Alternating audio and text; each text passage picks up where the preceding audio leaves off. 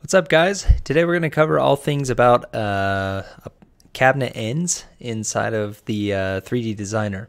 So first and foremost, for your end settings are going to be on a cabinet level. So every product can be handled differently depending on how you want to do it. So if you navigate to any one particular product, then you can see the variables that are available for cabinet ends. So for example, you have both integrated end panels or applied end panels.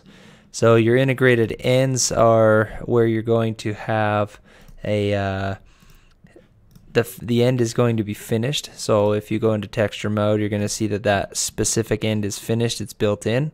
So however, the inside of your cabinet is not, right? So whereas your applied ends are going to be a separate piece that is applied to the outside. Those can be different kinds of applied ends, both a 5-piece or a slab. We'll cover those here in just a minute as to where you add those kinds of applied ends.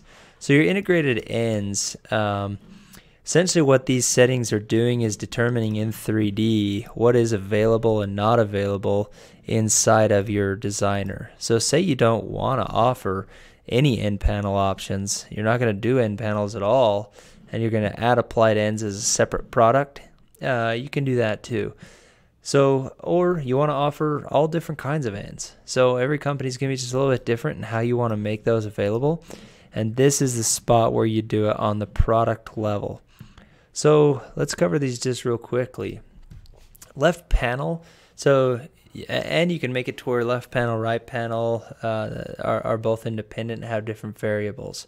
So on your left panel, what this is saying is you're going to either allow this option or you're going to by default turn it on and allow it, or it's only going to be on and not allowed to turn off. So where it's on allow, it says it's on and allow it to turn it off, or it's on by default and you can't allow it to turn it off, or it's off but you want to allow it to be turned on, or it's off altogether. So essentially allow and off allow are essentially the same thing. So this is just the default. This is the way it's going to be. This determines how someone can do it. Notch is both, you're going to allow it to be notched or no notch, or it is always notched. So those are those variables there, and the right is the same way.